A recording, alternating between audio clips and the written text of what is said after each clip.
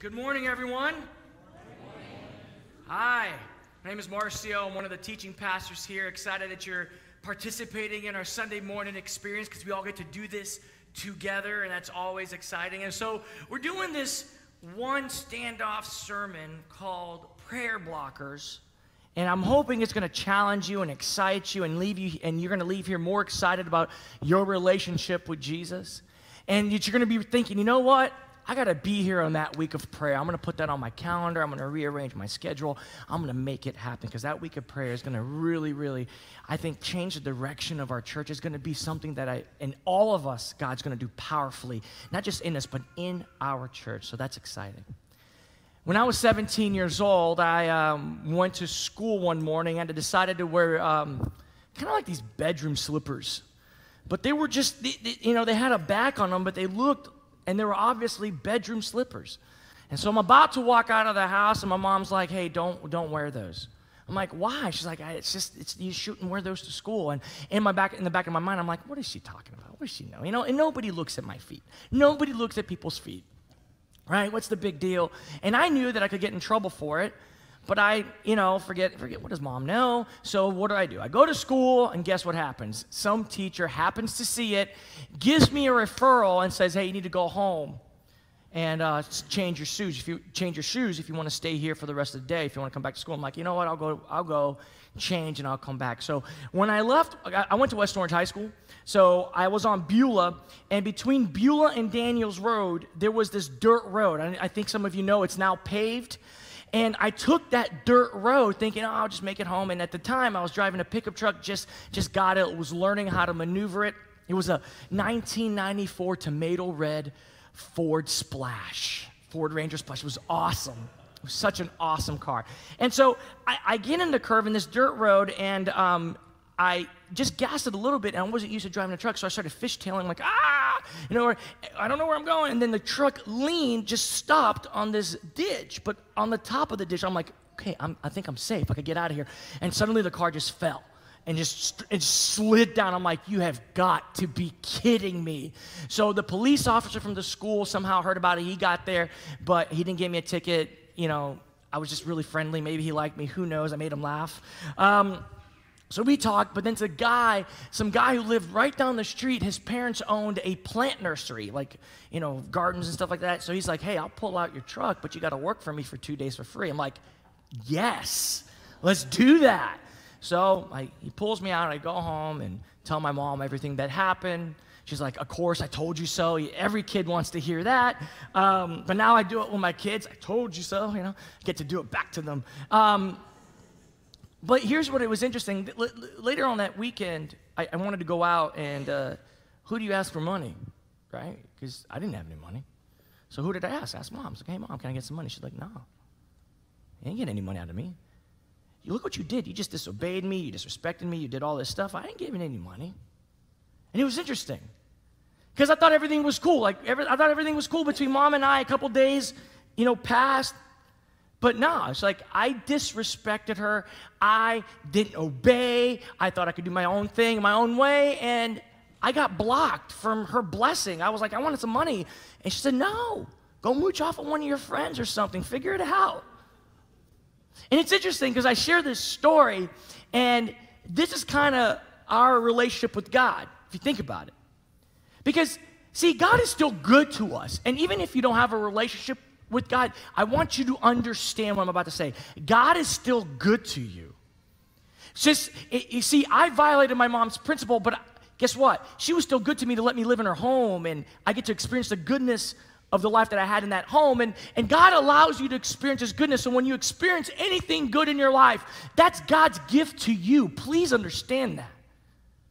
But when you want to extend and receive favor and blessings from God, but you don't obey Him or you don't follow His standards, and then you pray and you don't get what you asked for, and then you're wondering, why is this happening? Well, it's because you disobeyed God. You disobeyed His standards. You rejected His value system. And so here's what's interesting. Sometimes we get mad at God for not answering our prayers, and And we understand, wait a minute, should I really be mad at him? Is it really his fault or is it mine? See, what I want you to understand is that sin, if there's sin in your life, there's unresolved things that we're going to talk about 4 things today. And if you don't deal with these things, look, your prayers are going to be blocked. Blocked. Let me show you a visual of what blocking means. Troy, ball me. Thank you. All right, this is a basketball. Feel me? So, in basketball, what's the score? What's the point of the game? Get the ball in the hoop. Very simple. I love playing basketball. I enjoy it thoroughly. But there's a problem. See, you have people that play defense on you, and their goal is not to let you, right, score. So, Troy, can I have this? I need you guys to see a visual of what it's like. Sandy, you might want to, yeah. Sandy, you might want to just get ready. Just splash zone. Okay, you need to back up there, Shaq. All right. So Dikembe's over here. All right, now here's what I need you to understand. See, you go through life, and you're thinking everything's good, and the defender's in playing you, and this is life. God, I love you, but I'm going to do my own thing. God, I don't really know you, but I'm going to do my own thing. Thank you for the blessing of life. Thank you for the things you're giving me. And then you have this moment, a crisis. Or maybe you want something that is going to make you better, or whatever it is. And you think, well, let me go to God and ask him. But you're still not resolved with some issues. There's still things in your life that you're not willing to let go of. And we're going to talk about these things. And what you're going to do, you're going to go and you think, okay, God, here you go, let me launch up my prayer. Boom! Go like that. Just, no. You're going to have to hold that for me. Let's thank Troy, Mount Troy. I know you saw that simple little illustration here. Simple. But that's what our lives are like when we choose to hold on to some of these things we're going to talk about. And then when we pray, here comes, boom, sin, and just blocks it right out. It prevents us from receiving God's blessing. And I want you to know, and we're going to end this sermon with letting you know that God wants to bless us. So let's talk about the first prayer blocker, which is this: refusing to let go of cherished sins. I love the word cherished because it's not big sins we're talking about these little things that you cherish. These little things. I cherish frozen Skittles.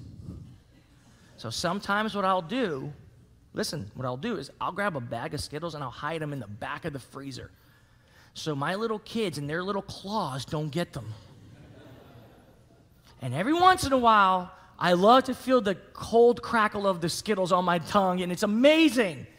I don't want my kids to share that because they're mine, so I cherish them, so I hide them. And see, some of us in this room,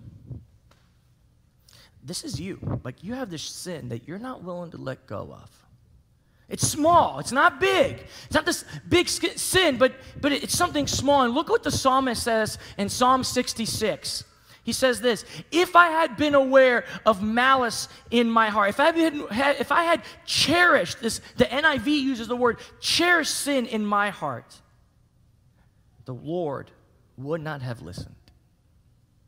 If I had cherished sin, if I had been, I love how that word is played out. And if I had been aware of the malice in my heart, if I just would have kept that in there, listen, you wouldn't have listened to me. So what is it? What is it?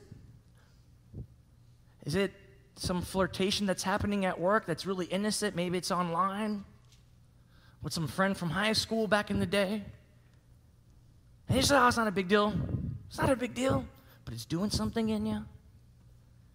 Is it something you're not, what is it that you're not willing to let go? Is it like a little habit that you have? Maybe it's a little outburst of anger just to show you're dominant somewhere. Or what is it? Is it that you're cutting some corners at work or in relationship or in something?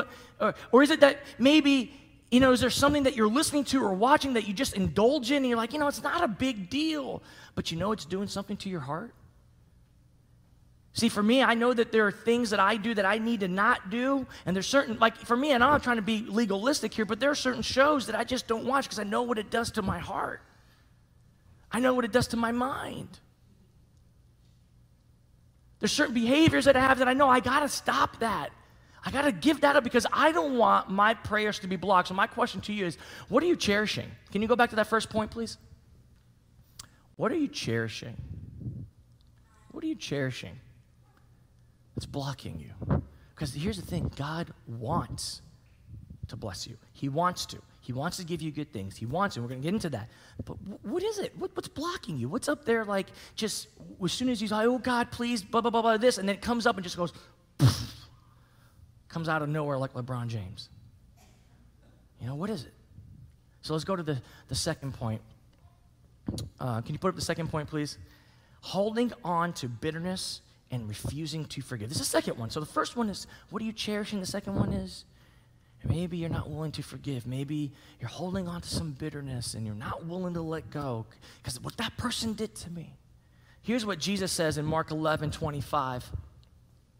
And whenever you stand praying, if you have anything against anyone, I love this. It's not, look, Jesus just put this huge blanket statement. He says, anything against anyone. Anything means anything. Anyone means anyone. So it's pretty, like, you could review this in the Greek and Hebrew, and it still means the same thing, y'all. He says, forgive him or her so that your Father, your heavenly Father, the one you're supposed to have an intimate relationship with in heaven, will also forgive you your wrongdoing. Now, this is not talking about salvation, about losing salvation, or earning salvation. Jesus is strictly talking to, look, if you have a problem with someone in your life, if you have a problem with someone in your life, it's going to affect your relationship with your heavenly Father. And you got to get this squared away. Our command is to forgive. How that is acted out, how that is lived out, God is going to give you clarity and vision on how to do that. Because I know everybody's like, well, what about if does that mean I have to hang out with this person? Does that mean I have to spend time with this person? This person really hurt me. This person did this to me. Look. God's not asking you to do that. He's just asking you to forgive the person, and it starts in your heart. And if you have a relationship with the Holy Spirit, He's going to guide you and give you wisdom to say, you know what, I don't need to spend time with that person. But I forgave him. I have a friend of mine who's a counselor, and he got his PhD in high conflict issues and forgiveness. Like, that was his PhD. So you imagine the stories he heard of horrific things that happened to people and how they had to forgive and how they forgave and how they found freedom in that.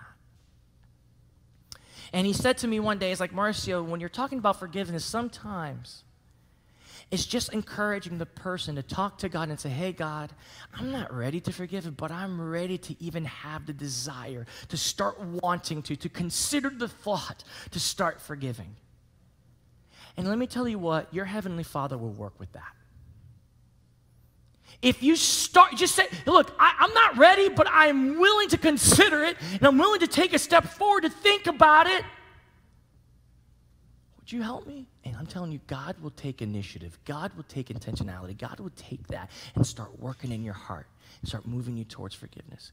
Why? Because God wants to bless you. And one of the blessings you'll get is freedom in your life from that bondage of unforgiveness and bitterness. And let me tell you what, the other thing that God sees that when we aren't willing to forgive is that He sees that it's going to start affecting those relationships around us. And we start getting angry at people for no reason. Start getting, just snippy at people for no reason and being mean to people for no reason. That's because of this issue of unforgiveness. And I'm telling you, God wants to bless your life. He wants to take your prayers and give you way more than you could ever hope, dream, or imagine. But are you willing? Are you willing to forgive? So, part one, the first one, maybe some of you, it's cherished sin, a cherished sin. You have a cherished sin, something you're not willing to let go, something you're willing to hide on the back of the freezer just for you. God's saying, hey, we got to deal with that. You got to throw that away. Or it's this one. It's dealing with bitterness and unforgiveness. Maybe it's the third one, failing to show compassion to the poor. Failing to show compassion to the poor. Let's look at what the Proverbs says. Proverbs 21:13.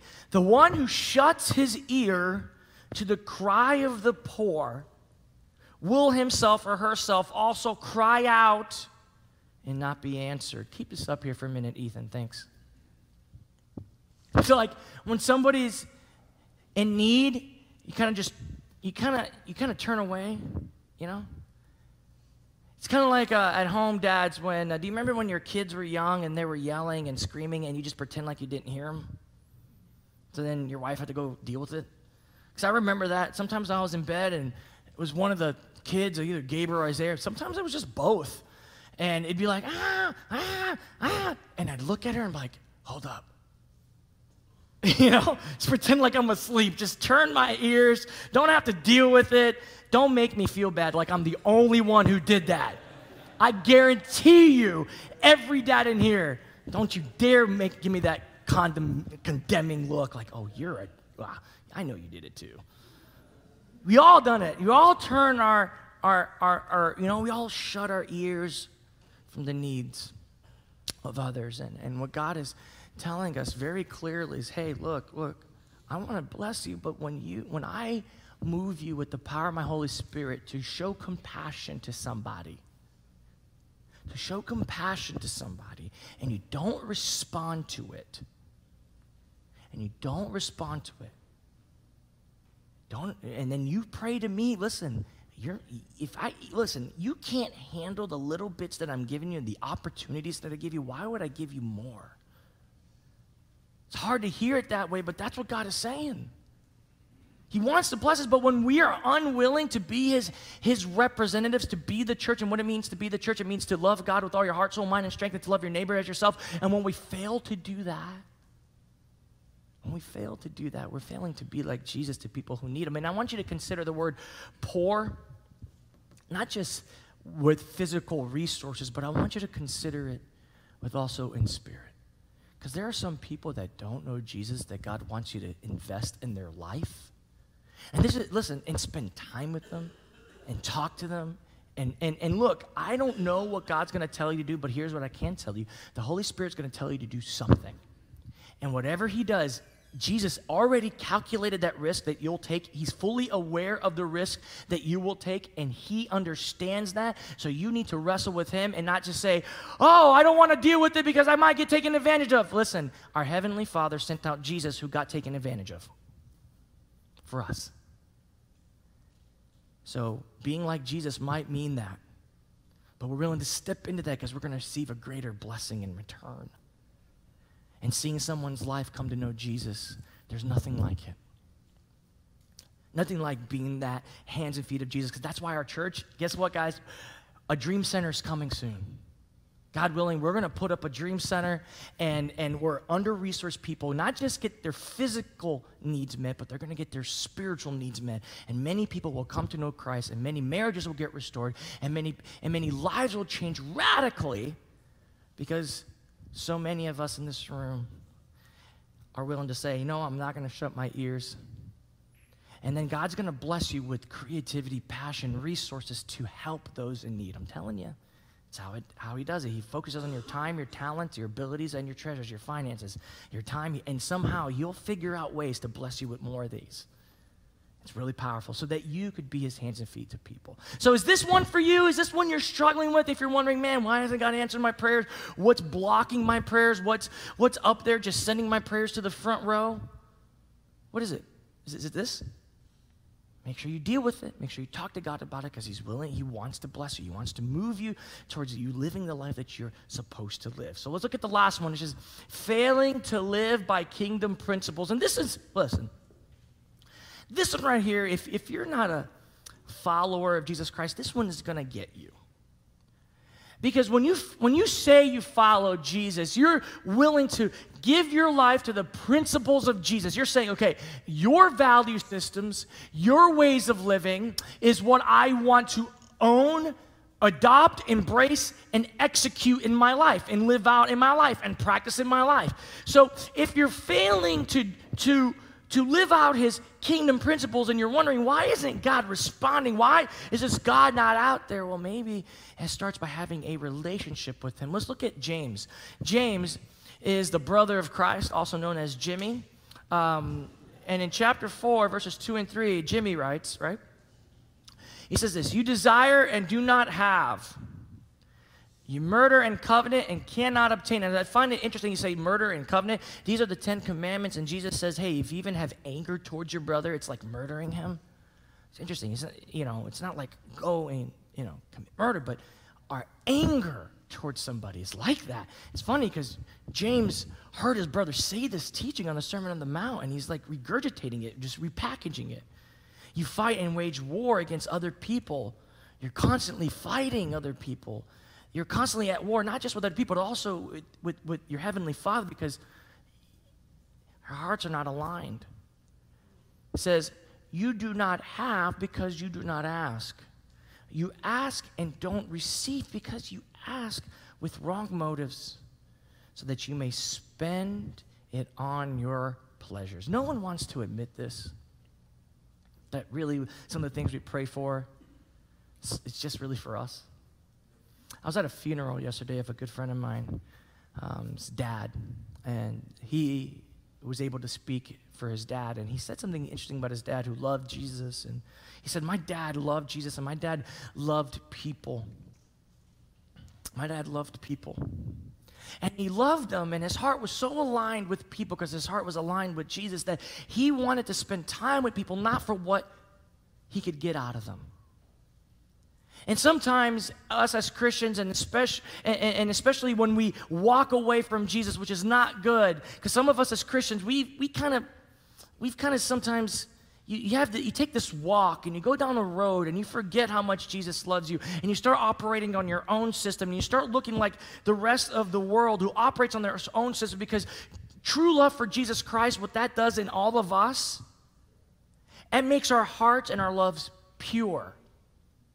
Where without Jesus, your love is going to be conditional in some way, shape, or form.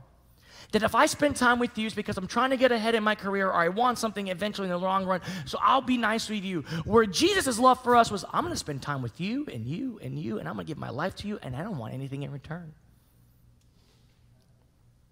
And when we fail to live by God's principles, Jesus' principles, we lose that line, and we forget what love really looks like.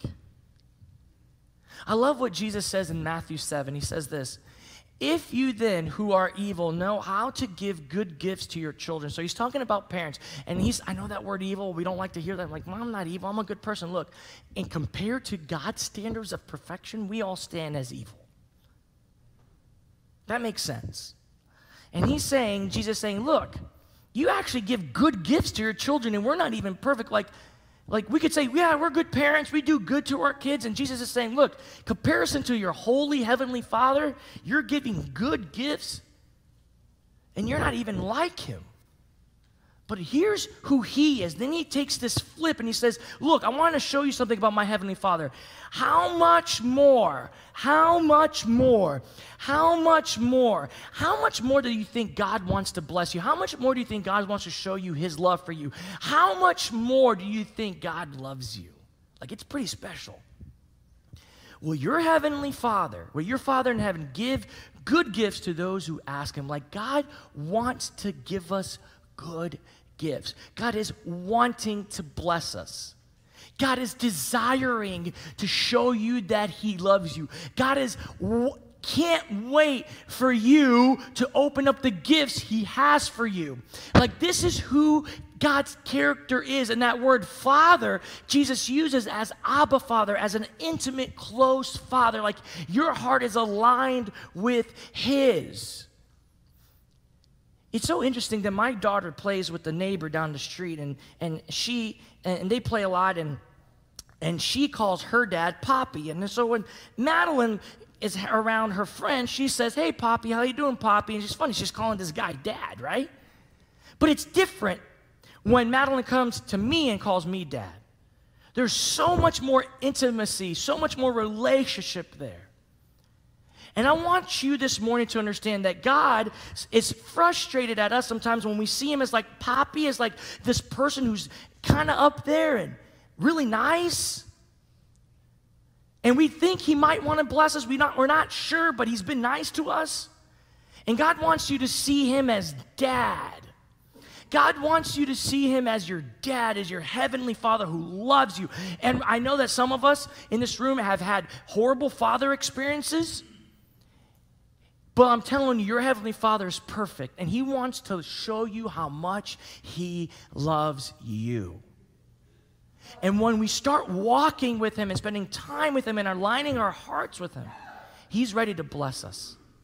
Look at what Matthew 6:33 says. Jesus says this, seek first. And the whole contrast he's making, that we have a tendency of seeking our own value systems, our own pleasures, our own desires, what we want.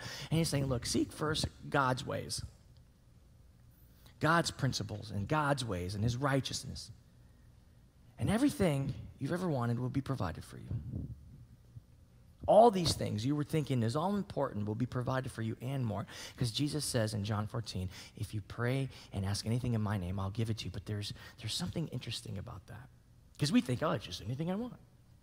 It's about having your heart aligned. It's about having your heart aligned with God's heart. To see that he wants to bless you.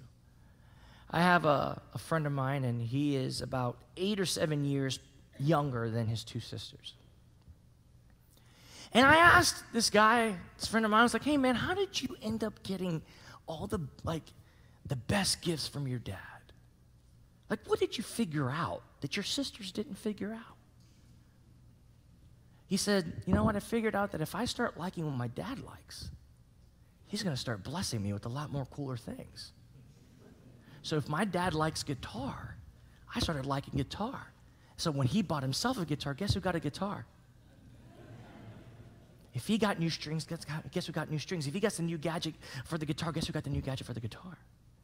My dad likes surfing, so when he got himself a new surfboard, a new bodysuit, a wetsuit, and wax and fins, guess who got a new board, wax, fins, and wetsuit? I just figured out if I ask to spend time with my dad and align my heart with my Father, all the gifts I get are way more than I ever hoped, dreamed, or imagined. Like, it works.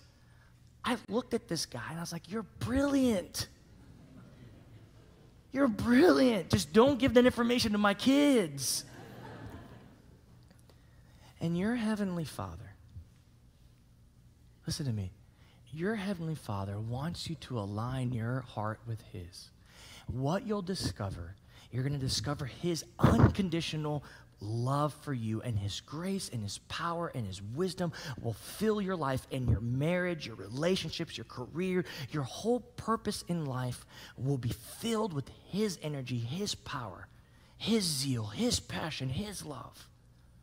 Then when you ask, you're suddenly starting to realize, man, I'm asking for things that you care about, and the things you care about becoming the things I care about, and I love what you care about.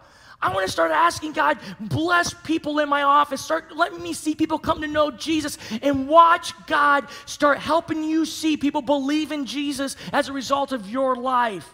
God, I want to help people, be free from these problems they have and these addictions, and God sent me free from my cherished sins and my things. And watch how God brings you around a community of people where you feel like you belong to a family, and you're walking and you're doing life with people, and you're starting to see yourself be free, but you're also helping others get free too from certain things that are blocking their prayers. And suddenly you're seeing God answer your prayers in your family, with your kids, in your life.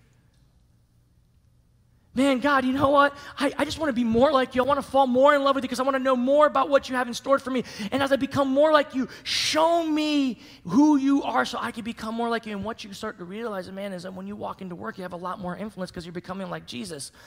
Because think about it, Jesus is probably the most influential human being to ever walk the face of this earth. Right? Never traveled more than what? 30 miles from his house? Never wrote a book, never took office, but yet, hey, let's change the calendar. Let's go make a whole holiday for him. We'll make, we'll just change the the way we see life as a result of this one human being. It's powerful influence. And so when you begin to ask Jesus, help me become more like you, he's going to do it. And you're going to start seeing people differently. You're going to start seeing life differently. And lastly, you get to live beyond yourself like him. Like suddenly you have passions you never thought you had. You start seeing human beings the way Jesus sees them, with value. It doesn't matter what political view they are, whatever lifestyle they live. Suddenly you see them and you see their soul, and all you care about is like, I love you because I want you to know Jesus, and I'm going to give my heart to you. So Jesus, help me be better with that person. Help me understand that person. And watch God bless your life. Watch things you never thought you would want suddenly become the very things you've always desired. And so, church, let's be the church. Let's be that church that are aligning ourselves with God's heart. And when we walk around #blessed, because we know God loves us. All right? We know God loves us. And he wants to answer our prayers. So let me pray. Heavenly Father, there are people in here who want your blessings, but today was like a revelation for them. They're like, oh my gosh, I finally realized it. There are some things I got going on in my heart, and that's what's blocking me from you. So Jesus, I ask you to reveal to them what those things are. Help them deal with this so they could see how much you want to bless their lives. And if there's someone in here who doesn't know you, Jesus, and their heart, and right now their soul is stirring, they're like, yeah, I need a relationship with God. I think this is it. I pray that they would just ask right now, just say, Jesus, forgive me of my sins. I want to commit my life to you. I want to just have you be the leader of my life. Teach me how to be like you. And Jesus, now continue to bless that person. Let them see how you're going to answer prayers, and let them see how you've answered prayers in the past that they might not even realize you've answered. And God, thank you for being good to us, and may we leave here more inspired, more engaged, more in tune with who you are, so we could bless this world for your glory. Amen.